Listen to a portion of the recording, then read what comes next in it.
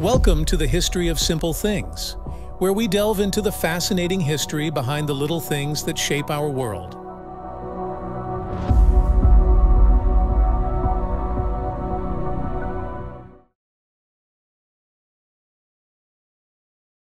Today we're diving into an invention that has become an essential component in countless machines across industries, the ball bearing. From bicycles and cars to complex industrial machinery, ball bearings are present in all kinds of moving mechanisms. But have you ever wondered how ball bearings are made?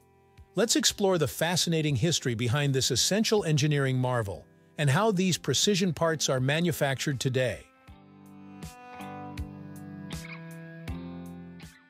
The origins of ball bearings can be traced back to ancient times, but the modern development of this component started during the Industrial Revolution.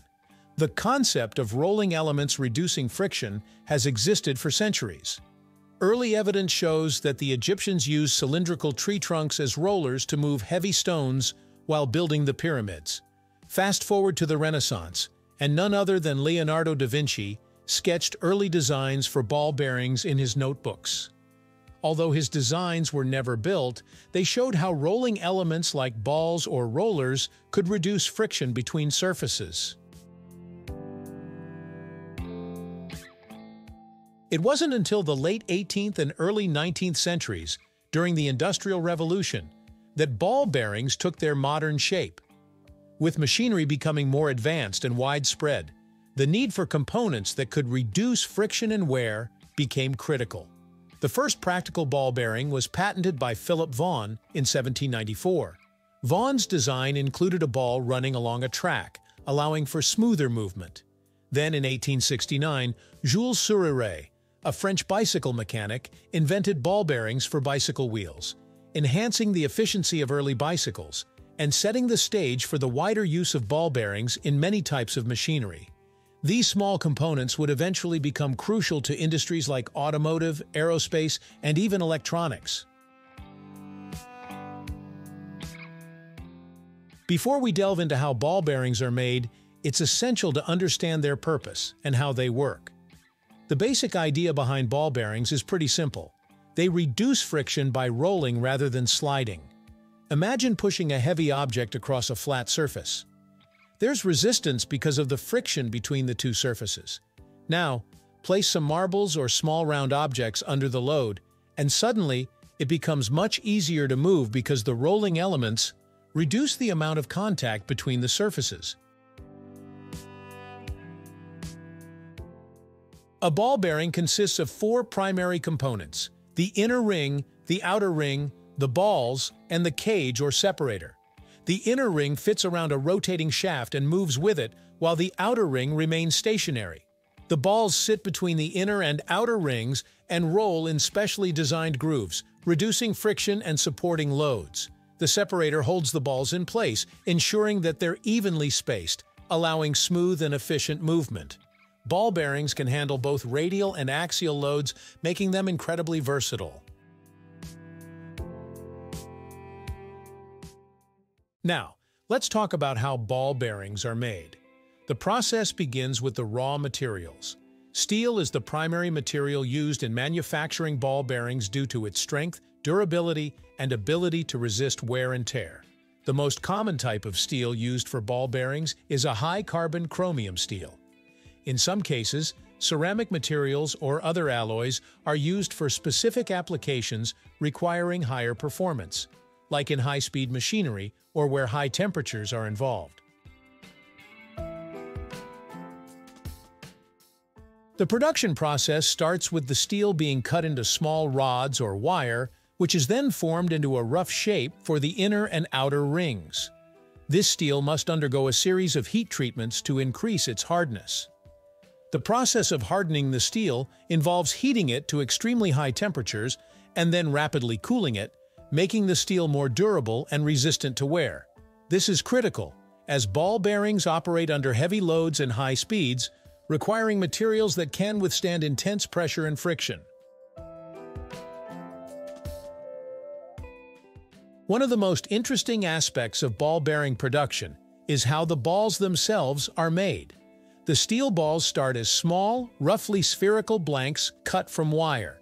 These blanks are then placed into a machine that shapes them into perfect spheres using a process called cold heading. In this process, the blanks are pressed into a mold at high speed and force, transforming them into smooth, uniform spheres. Next, the balls go through a grinding process to remove any surface imperfections and ensure they are perfectly round. Grinding is followed by lapping, where the balls are rolled between two plates coated with an abrasive substance, further refining their smoothness. At this stage, the balls are measured to meet extremely tight tolerances. Even the tiniest deviation in roundness could lead to increased friction, wear, or failure in high-performance applications, so precision is critical. After grinding and lapping, the balls undergo a final heat treatment to harden the surface and improve their resistance to wear. Once hardened, the balls are inspected for defects, such as cracks or surface irregularities, using advanced testing techniques, including ultrasonic and magnetic testing. Only balls that pass these stringent quality checks move on to the next stage of production. Once the balls, inner rings, and outer rings are all machined and treated, it's time for assembly. The inner ring is placed inside the outer ring, and the balls are inserted into the space between the two rings. A cage or separator is also installed to keep the balls evenly spaced. The cage ensures that the balls don't touch each other, reducing friction and wear. At this point, the ball bearings are lubricated. Lubrication is critical for ball bearings because it reduces friction and prevents wear over time. Without proper lubrication, ball bearings would quickly degrade due to the constant metal-on-metal contact. Depending on the application, different types of lubricants are used, including oil or grease, which ensures smooth operation for a long time. The last stage in the production process is quality control. Every ball bearing must undergo a series of rigorous tests to ensure it meets the necessary specifications. These tests check everything from the precision of the parts to the smoothness of the rotation.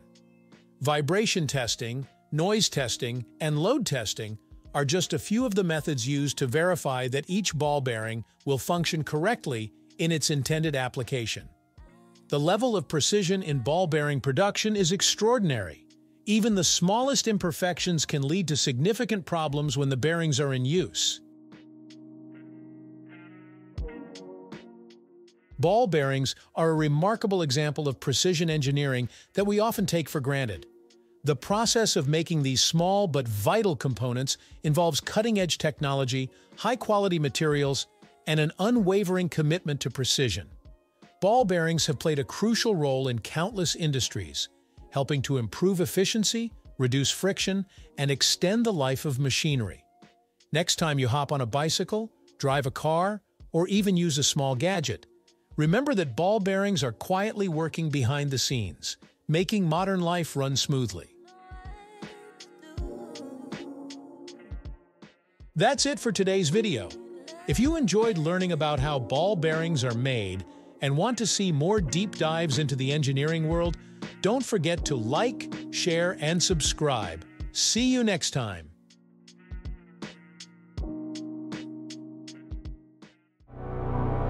Thank you for joining us on this journey through the history of simple things. Don't forget to like, subscribe, and stay tuned for more stories woven through the smallest details.